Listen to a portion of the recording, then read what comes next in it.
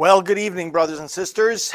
I'm pro-life leader Frank Pavone, National Director of Priests for Life, and this is Praying for America. I'm here once again alone tonight in our studio, but with you, our family, and I know we already have a very good audience because two big things that we want to talk about tonight. Of course, we planned this episode, and I will talk about the case of Terri Schiavo, the brain-injured woman who was by court order dehydrated to death in 2005. I was very involved in that case. I was one of the few people in the room, and we're going to talk a little bit about that. Because nobody saw what was going on in that room except a handful of us. Not even the cameras were there. And then, of course, just a little while ago, the news media began reporting that the New York district attorney made, well, an unprecedented error, an unprecedented twisting of the American system of justice. Not going after a crime in search of a person, but going after a person in search of a crime. And boy, did they make a big mistake. Unless they secretly want to see President Trump as the 47th president of the United States, which is what's going to happen. It was going to happen anyway, but now it's going to happen by even bigger margins. And yeah, just sit back and watch. No, actually, don't sit back. Get involved. But those of you that aren't going to vote for him, sit back and watch.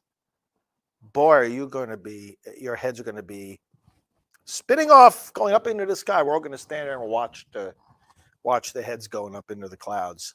You're going to be so absolutely overwhelmed with, well, I don't know what it is. Surprise if you're dumb enough to not to recognize the political impact that this is going to have. Filled with rage at the stupidity of Alvin Bragg. And, you know what?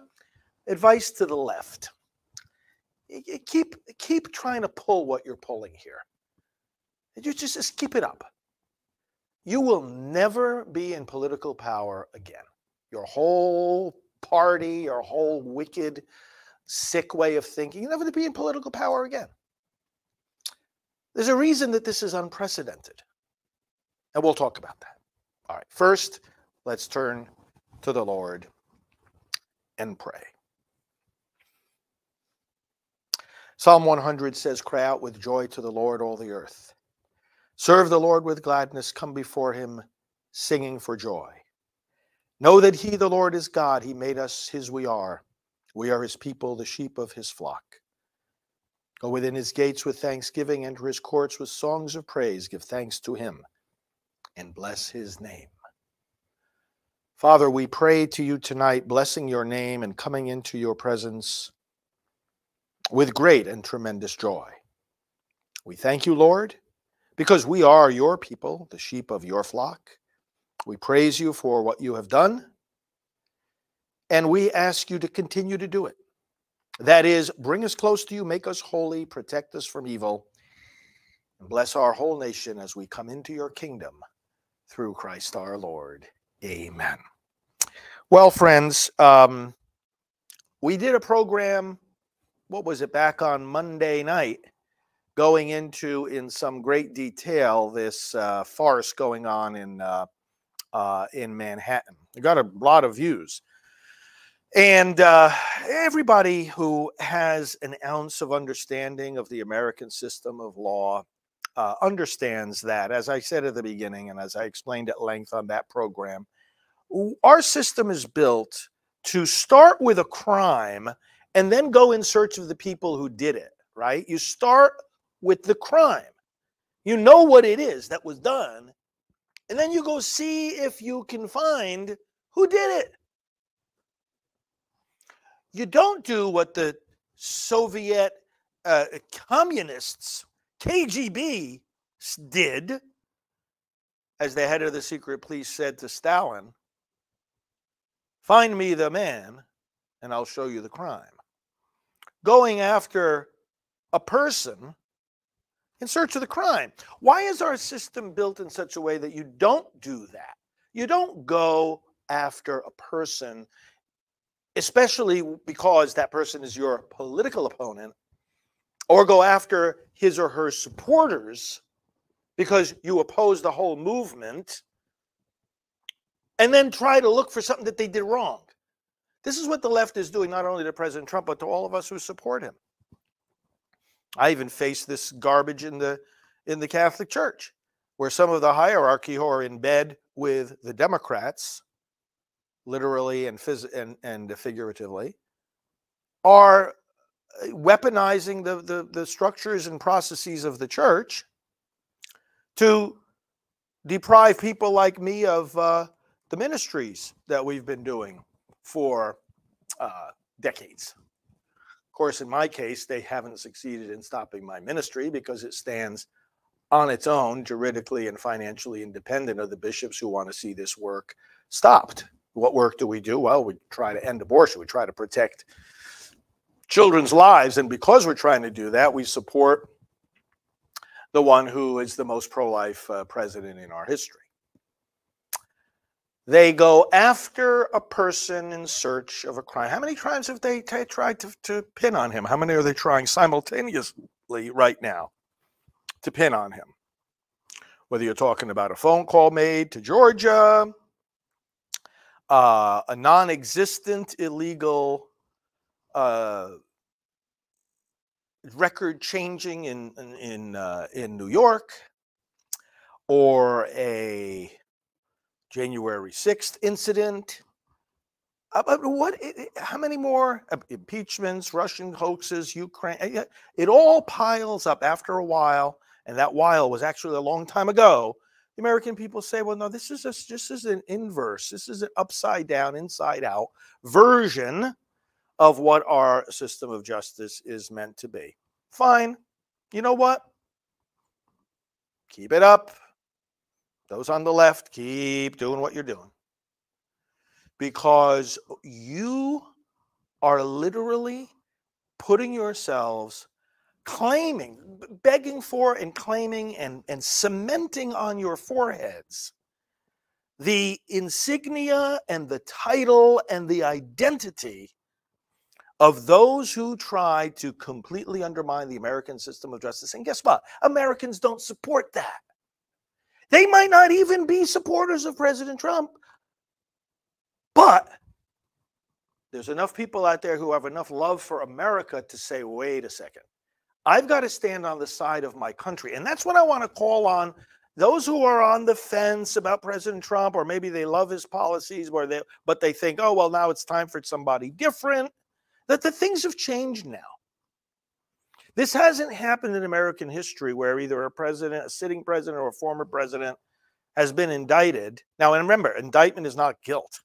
Study what an indictment is. Study what a grand jury does. It's not an adversarial process like in a courtroom where you've got to have both sides, and it's got to be, if there's exculpatory evidence, it's got to be presented, and there's all this back and forth, and the person on trial has some measure, at least on paper, of equal rights and a defense. That's not what this process that leads to this moment is.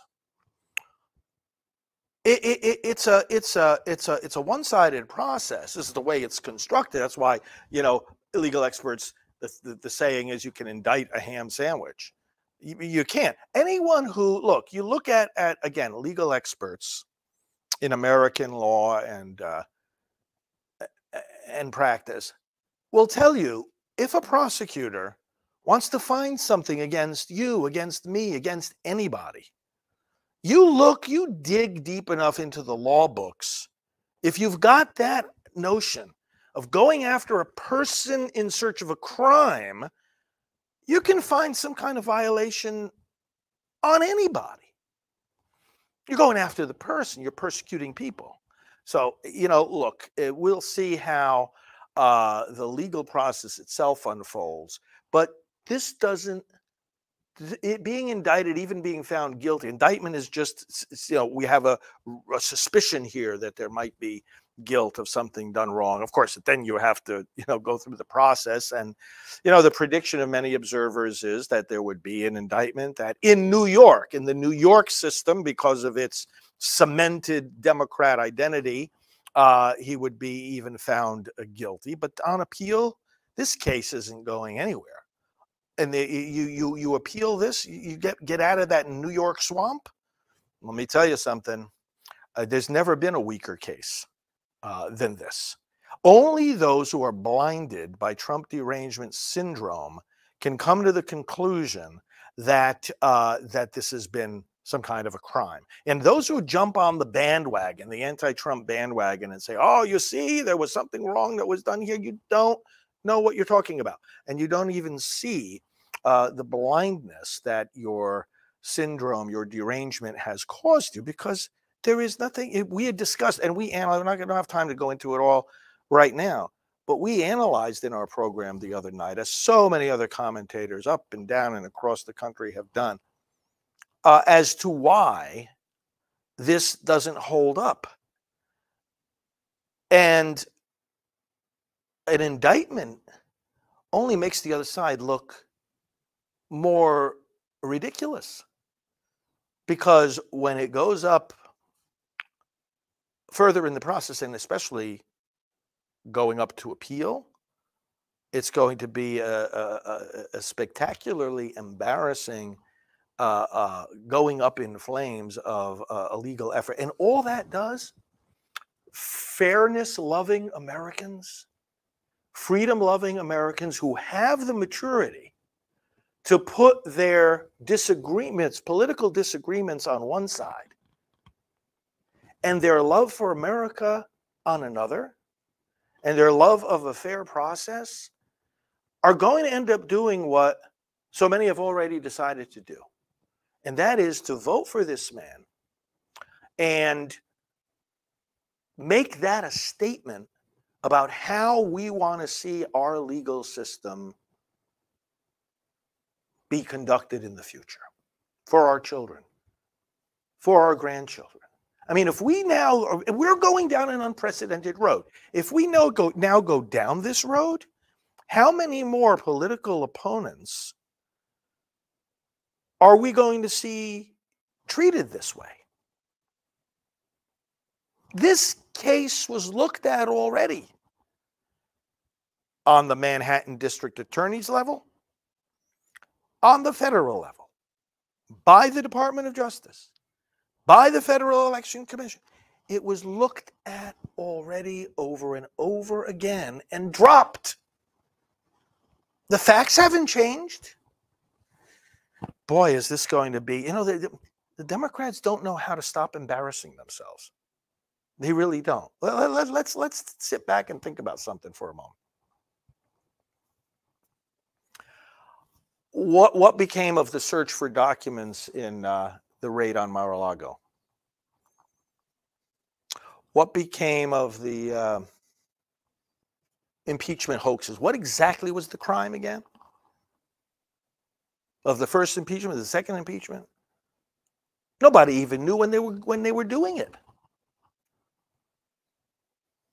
Going after a person in search of a crime. Let's pray. Lord, we see once again another clear sign of who our 47th president will be. America now has to choose more than a president. America has to choose how our justice system is going to be conducted. And Lord God, we invoke the Holy Spirit over our citizens, that they may realize that that is now baked in, cemented in to their presidential election choice. It's cemented in. It has become so obvious. It has become so plain. It has become so dramatically a choice between equal justice under law, which is blindfolded, or justice peeking out of the blindfold, looking at the face and becoming injustice. This is not the America we chose.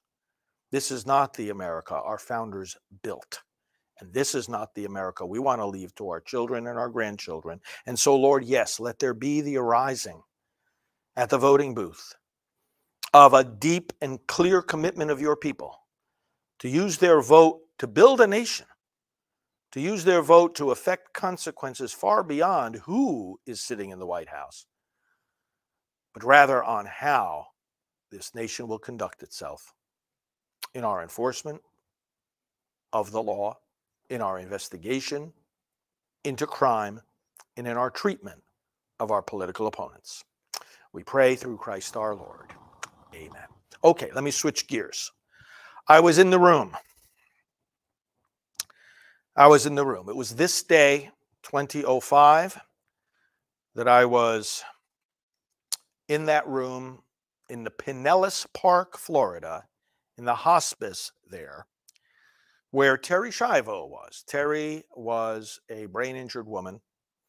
Now, she had been brain injured, not brain dead, brain injured, for quite a few years. There was some kind of an incident, some kind of an accident. The only people who were there were her and her husband, Michael. Hey, Mike, you watching? You know what happened that night. None of the rest of us are sure. Why don't you tell us, honestly? They had an argument, that much we know. And then Terri was pretty badly hurt. So Michael, for reasons that he has yet been honest enough to explain, didn't want even basic rehabilitation given to Terri. Now, it wasn't just ultimately what happened that her food and water were removed from her. And, you know, that kind of causes some bad consequences like, I don't know, maybe death. But he didn't want even basic rehabilitation given to her. Oh, what she had to use a feeding tube. Yes, why? Because she wasn't given the physical therapy to learn how to swallow, maybe? Oh, but she was, impaired. Why? Maybe because they weren't opening the shades in her room even to give her sunlight?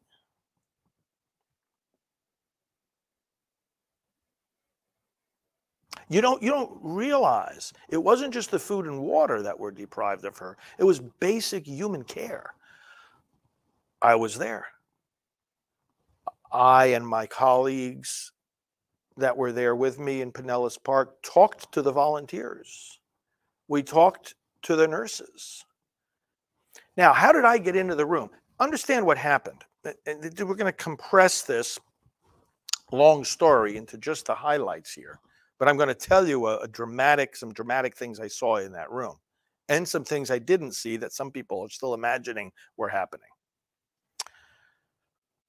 Big battle erupted between Michael Schiavo, who ended up being the estranged husband, ended up marrying somebody else, having children, and meanwhile Terri is there in this brain-injured state, and he says, no care, nothing.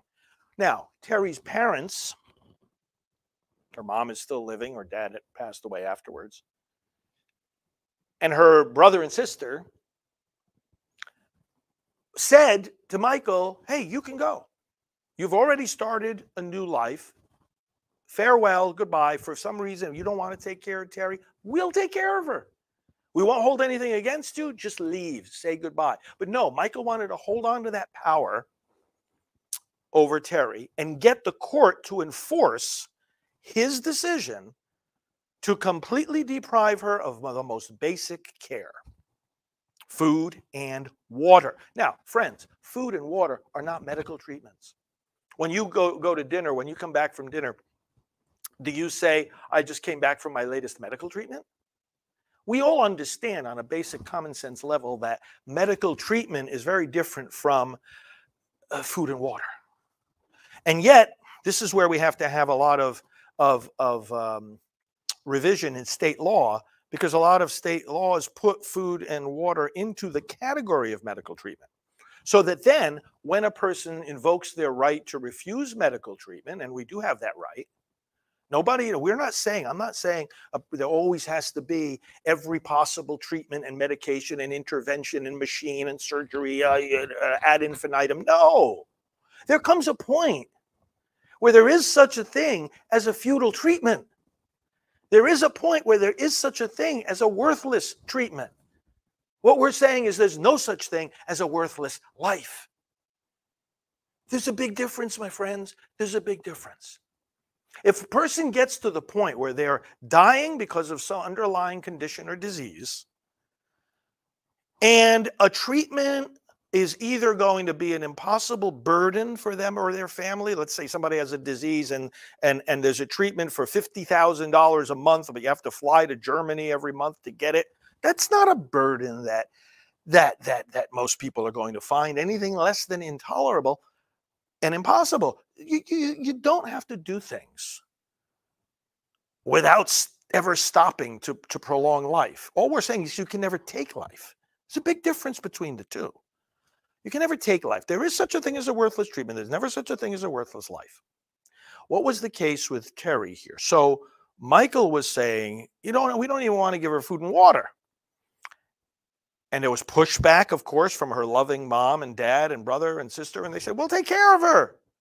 Michael would have none of it. Hey, Michael, you've yet to make clear to the American people and to the rest of the world how on earth that makes any sense. Okay? You've failed, and it would be nice if you kind of told us the truth. Put that aside for a moment. What happened then? Well, it became a big court battle. It ended up involving the U.S. Congress and the President of the United States at that time, George W. Bush. And I was involved as well. How did I get involved? The family, knowing at that time I was doing, these national broadcasts just like I'm doing now. And the family saw me talking about the value of life, talking mostly about abortion, but I also talked about end-of-life issues. And they reached out to me and they said, could you help us get Terri's story out there? Can you help us advocate for her life? We want the court to decide to leave it in our hands, not to order that her food and water be removed. So I did get involved. Now, at a certain point in the court battle, the family was told, and Michael Schiavo was told, you have to give us a short list of who can be admitted into Terri's room because we're going to limit the number of visitors. They knew me, again, from my TV broadcast, so they put me on the list. I was one of only a handful of people in the world who was able to go into Terri Schiavo's room in that hospice in Pinellas Park. By this time, now we're talking 2005, right? People were saying, 2004 actually, 2004, 2005. People were saying, oh, well, she's in a persistent vegetative state.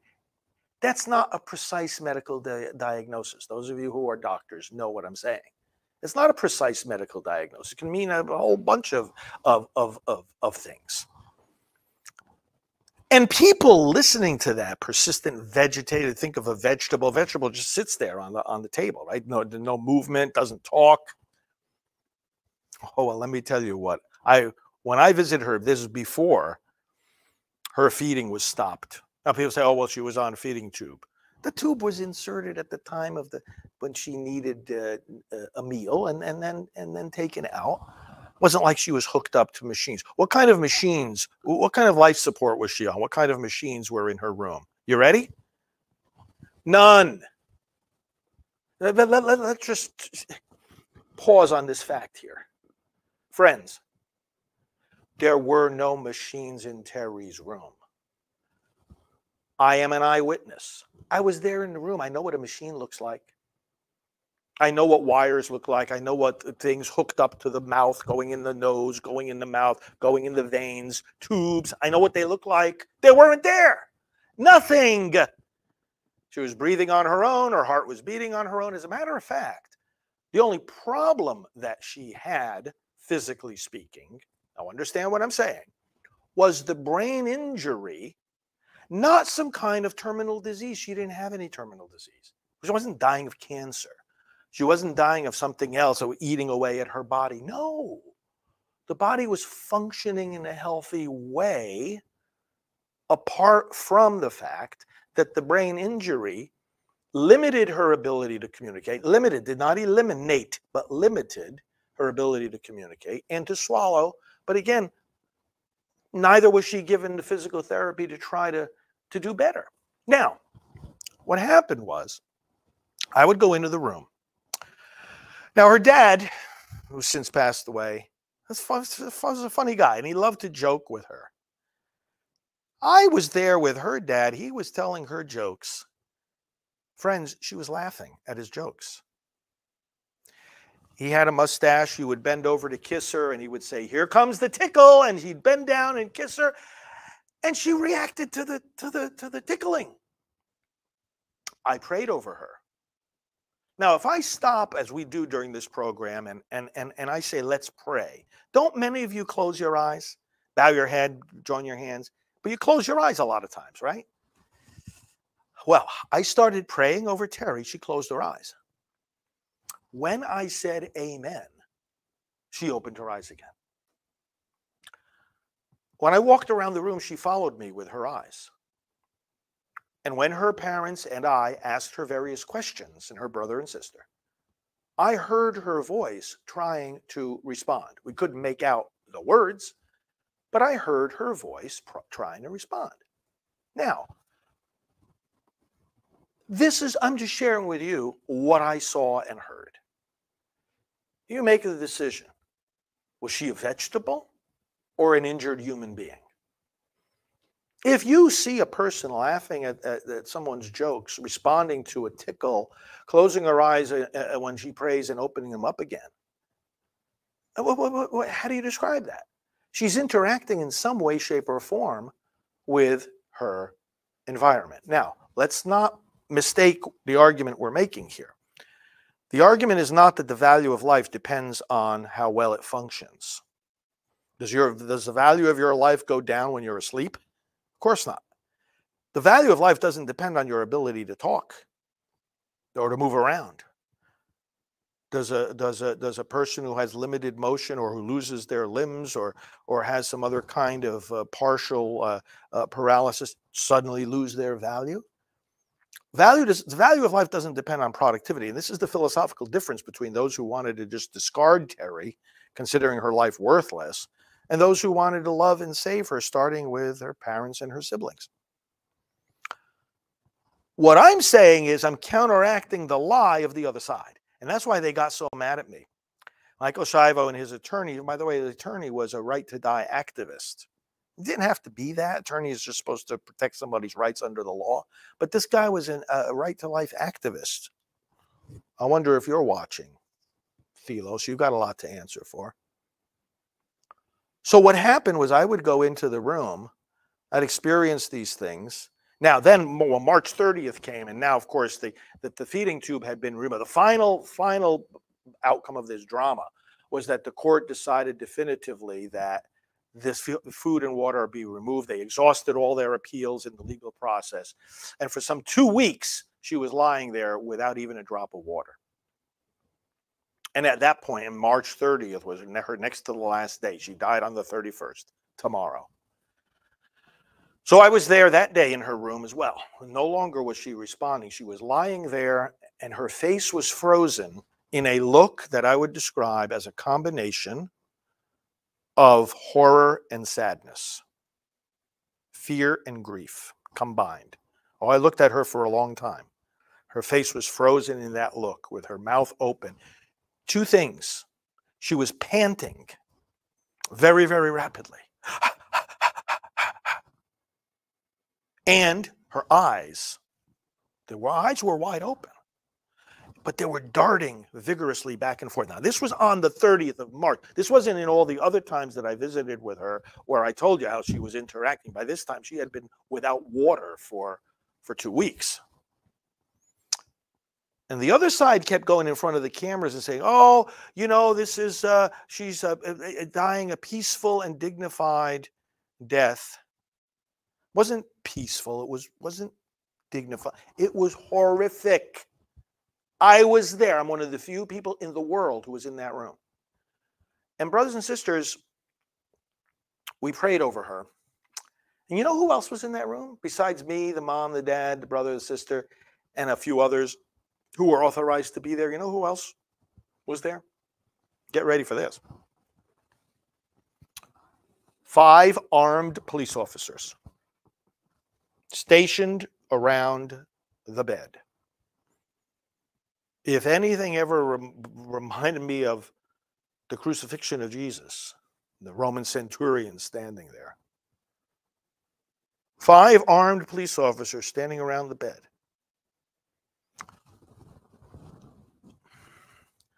During the night of the 30th, we were in that room most of the night. And then I came back again the morning of the 31st, and it was clear that she was going to die within a matter of hours. And she did die that morning. I, at a certain point, was kneeling down next to her, and I was like this, right? Now, in my hand, I had a little timepiece, because when I was going back out of the hospice, on the street in front of the hospice, the street was closed, and it looked like, when there's a county fair and there's all these booths lined up one next to the other, different concession stands and games and everything, except they were media outlets from around the world, around the country and around the world. Larry King was there, and Anderson Cooper was there, and Sean Hannity was there. And I went on all these programs telling them, and telling those who were watching, and I know many of you were watching, I see some of your comments, and I was describing what was actually going on in that room. And meanwhile, Michael Schiavo and his attorneys were coming out talking about how beautiful and peaceful it was. Well, they were mad at me because I was ripping the veil off of what these people were saying. And here's the most memorable thing, and if you haven't heard me say it before, it will be one of the most memorable things for you. Here's a woman panting for lack of water. I was sitting next to her on her left side. Her brother was on her right side. I reached out my hand. I could touch her head. When I moved my hand this way,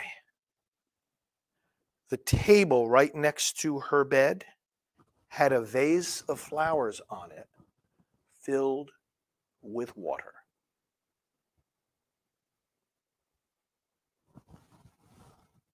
Terri Schiavo, human being, dehydrating to death, panting and her eyes vigorously going back and forth. A vase of water, beautiful flowers in it, drinking up that water, growing, flourishing.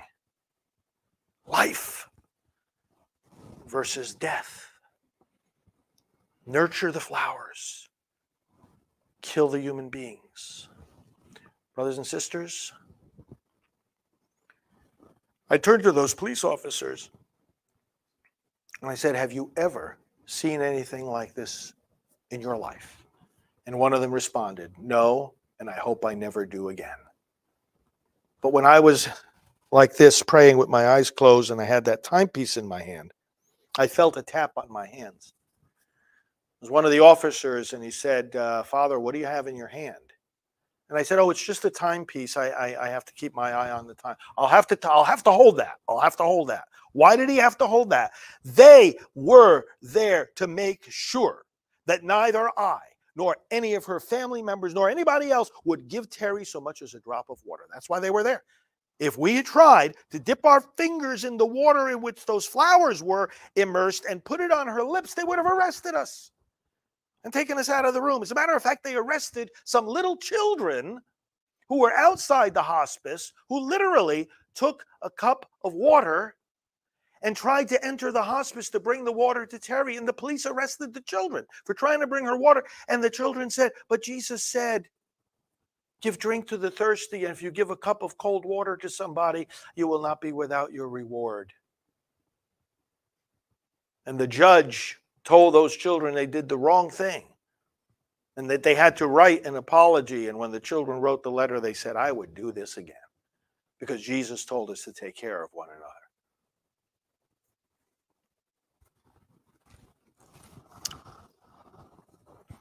That's the culture of death.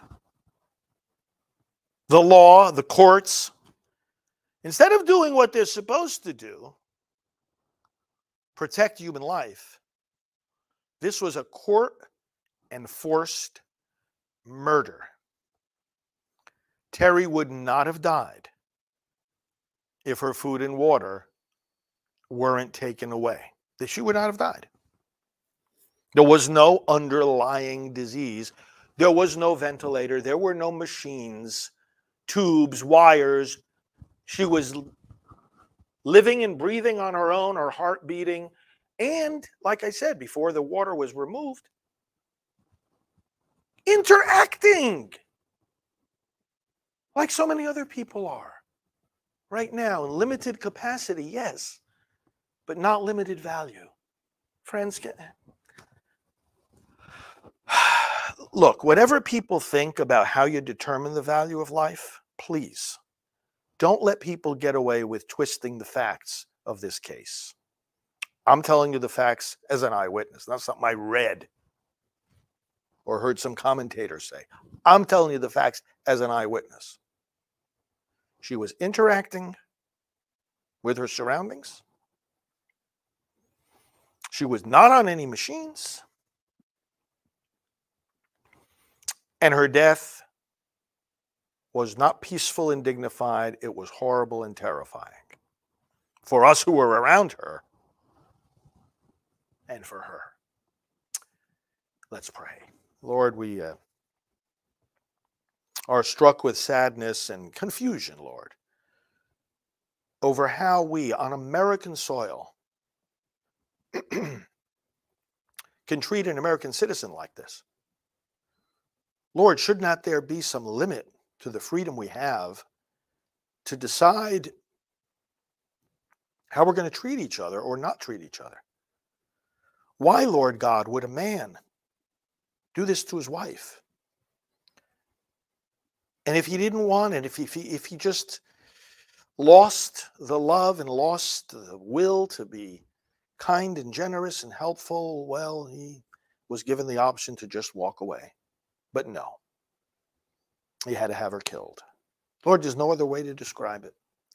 And so we ask, Lord, for the consolation of her siblings and her mom who is still with us. And now that family speaks out for others who are vulnerable in the same kind of situations. Lord, we thank them for not being absorbed in grief and anger or withdrawing, but rather for establishing an entire ministry to help those who are in these circumstances. We praise you, oh God, for that. And we pray for the many, many other families who are facing such situations with many, many other Terrys. Lord, give them help, give them consolation, give them peace. Now let's pray in the words that Jesus gave us, including all of your intentions, brothers and sisters. Our Father who art in heaven, hallowed be thy name. Thy kingdom come. Thy will be done on earth as it is in heaven. Give us this day our daily bread, and forgive us our trespasses, as we forgive those who trespass against us. And lead us not into temptation, but deliver us from evil. For thine is the kingdom, and the power, and the glory, forever and ever. Amen. Now, you can find out more about this case and see in writing what I've told you and more details as well by going to priestsforlife.org, that's our ministry website, /Terri, Terri. That's priestsforlife.org /Terri, Terri. And share the story. Share those details. And again, no matter what people's opinion is about this, don't let them change the facts. Because while people have a right to their opinions, they don't have a right to their own set of facts. The set of facts is what it is and should be a lesson for us all. The family wrote a book, A Life Worth Living. Many books actually written about Terri, but the family's book, of course, is the most poignant one. You'll find information about that on the website as well, priestsforlife.org /Terri with an I. Friends, thanks for joining me. We went a little longer than usual here tonight, but big developments. So this indictment of President Trump, it's only going to strengthen the MAGA movement and the anniversary of Terri tomorrow. Tomorrow is called Terri's Day. And say some extra prayers, especially for the vulnerable in our society, and that our laws will incorporate a little bit more compassion rather than even allowing something like this to happen. God bless you. We're praying for you each day. Follow me on social media at FR Frank Pavone on all the major platforms. And we'll be back with you tomorrow. Appreciate your commitment to America. Oh, and please consider supporting our work. You can do so at prolifegift.org, prolifegift.org. We're working to save lives of the unborn and the born alike. And, thank you for your nice comments there. All of you are giving such great comments. I appreciate that. And consider supporting our work, prolifegift.org. Thanks, friends. Talk to you tomorrow. God bless.